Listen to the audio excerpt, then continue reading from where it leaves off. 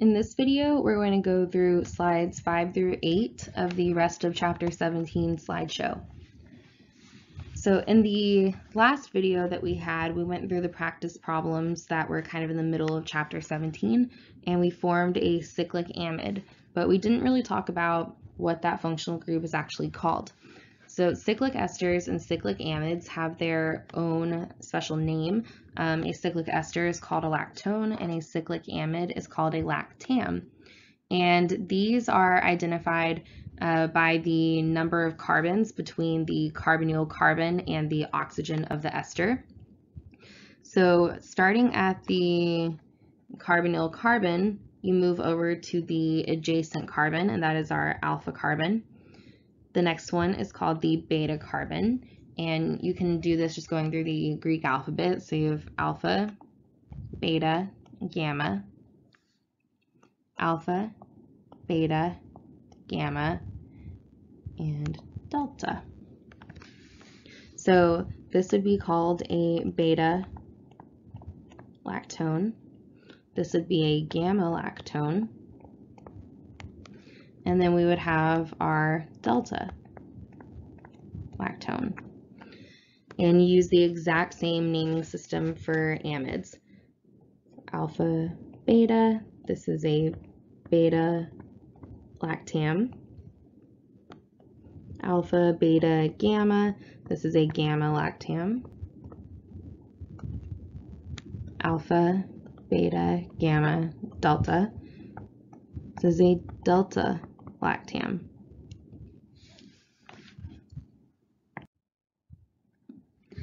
Our next molecule of interest is carbonic acid. Carbonic acid is actually something that we see possibly daily, depending on how much soda or I don't know, LaCroix you drink. So carbonic acid is actually formed by putting water and carbon dioxide together under pressure. The carbon dioxide gets dissolved and it forms carbonic acid.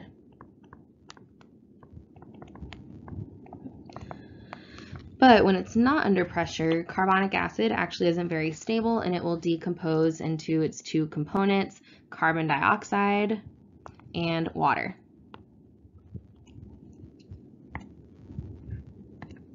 The process of losing an equivalent of carbon dioxide is called decarboxylation, and we're actually going to see a lot of that in our next video.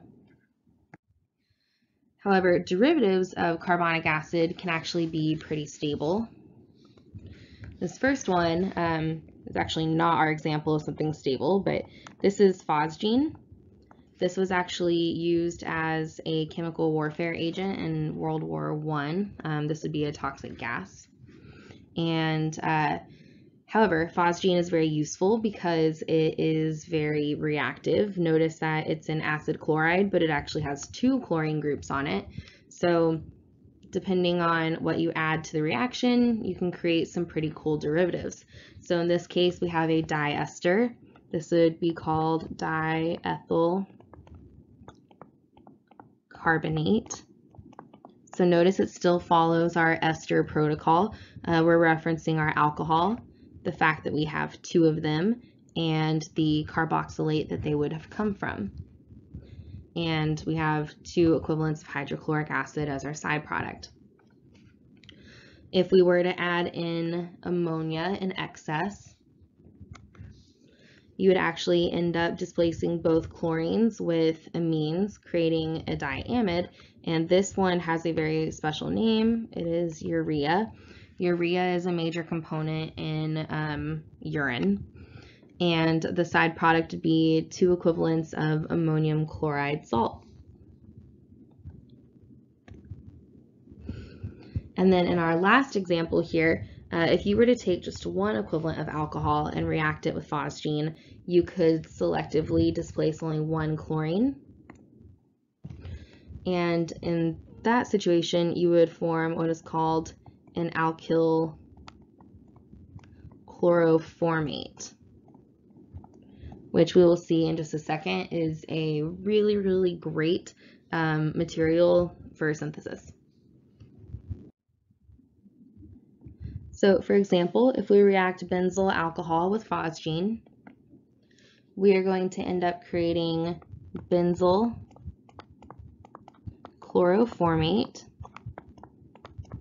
And I'd like to take a second to break down where this name comes from. So benzyl is going to represent the alcohol that was used to make the ester. And then formate is representing the fact that this is a derivative of formic acid. And the chloro indicates that the hydrogen on formic acid was replaced with chlorine. If we take in alkyl chloroformate,